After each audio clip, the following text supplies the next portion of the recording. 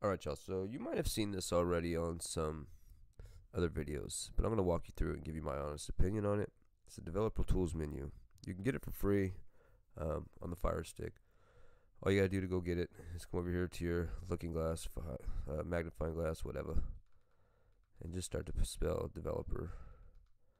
It'll pop up right there, developer tools menu. You just want to click on that. So what this is going to do is after you install it, it goes through everything. What's it going to do is it's basically a group of other apps that are good for like utilizing to maximize your your speed and what's going on your device. So the developer tools menu. So this gives you a quick system x-ray, right? This is just basically telling you what your system is doing right now. So in the middle where it has the memory, I have 1.1 gig space. I'm using 423 right now. I have 21.2 available. Oh, I'm sorry, other way around. I'm using 21.3 megabytes and I have 425.7 available. Same thing with on the far left. You'll see that's my internet connection. It gives you an idea what's going on there. It shows you your CPU, what's going on there. So it shows that your device is not overworking itself. It's not trying to do a bunch of shit that you're just like, maybe you're just trying to ask it to do way too many things at one time. This will let you know that.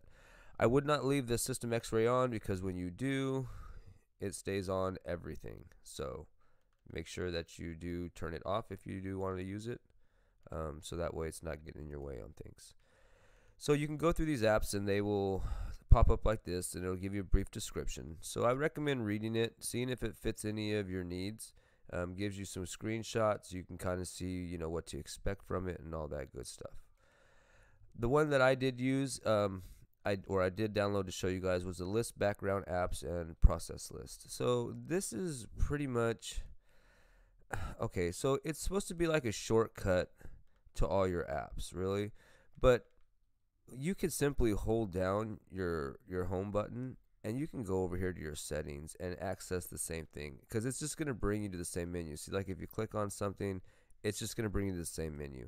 So I mean, it kind of because even the same steps you would take to get here, you could take those same amount of steps and get it through the regular way. So that way is kind of different or whatnot. So and of course up here at the top it gives you a little more options to play with and such like that.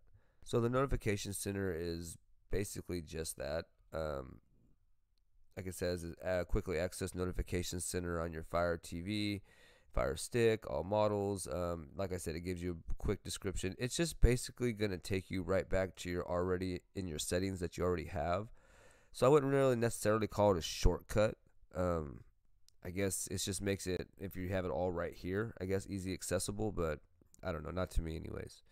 The speed test does come in kind of handy. I personally have a different one that I feel more confident with. Not anything against this one because obviously I have not downloaded it, I have not tried it. But the one that I have has never given me any problems, and that one is free as well. And that's this one here. So the one I use is just the internet speed test, and you can get that too just by going up here to the looking glass, and you can just put in actually you can just put in any speed tester and you can just put in speed and it'll give you two right here, speed test. This one's a good one, and of course the one that I use, I trust that one, but there's lots of other ones, so I would recommend maybe getting maybe like 2 or 3 of them, and when you ain't got nothing really going on, and just try them both or try them all, write down the speeds and find which ones are pretty much accurate and work best for you. As you can see, there's tons of them. So I mean, my personal opinion is the developer tools menu, it's not a must-have. It's not a big necessity for you to have. It does make it a little more convenient if you're trying to figure things out. Like I said, the only real upside I see to it is, in my opinion, is it the speed tester. If you don't have it, is the system x-ray, because that gives you an instant look at what's going on, instantly inside your device. So like I said, man, it's up to you guys. It doesn't hurt to have it on there. Then again, you don't really want to keep loading up your device, especially if it's just like a basic second generation Fire Stick.